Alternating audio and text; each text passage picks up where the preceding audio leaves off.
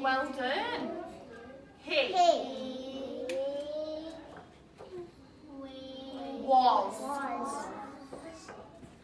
two. All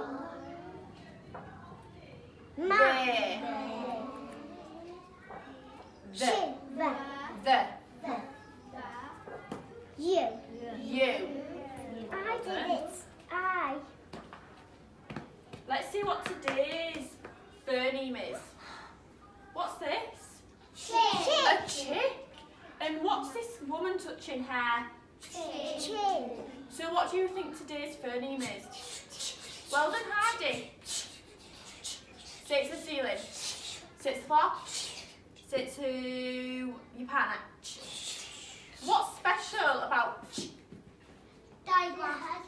It's a digraph. And why do we know it's a digraph? Because I have 2 letters that make We got 3. We got 3 now. 2 letters that make one sound. We got 3 3 digraphs now, haven't we? Right. This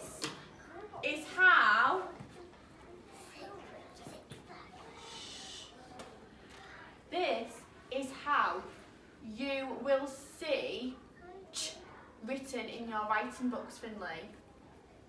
I have my backpack today. This is how it's written in your reading books.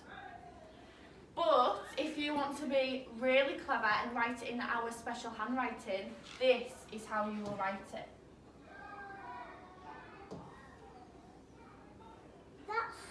That's super hard to read, but it's really... Where do you think we see ch in a word? Let's think. Chick and chid. Chid. Is it at the beginning or the end? Beginning. At the beginning of a word. Chick. Chid. Chicken. Chid. Chin. Chid. Chimney. Chimney. Right, let's see if we can find it hidden in some of our other names. Ready? No. No. No. No. No. No. No? No. No. Oh, did I even put it in here? No. No. Yes! Yes! Right, one more. One more.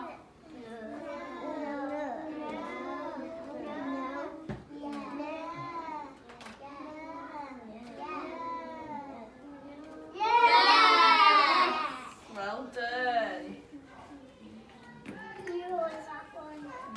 Right, I'll do it first, and then you're going to do it. And then you're going to do it. I do it, then you do it. Ready? Yeah. Ch, I, chip.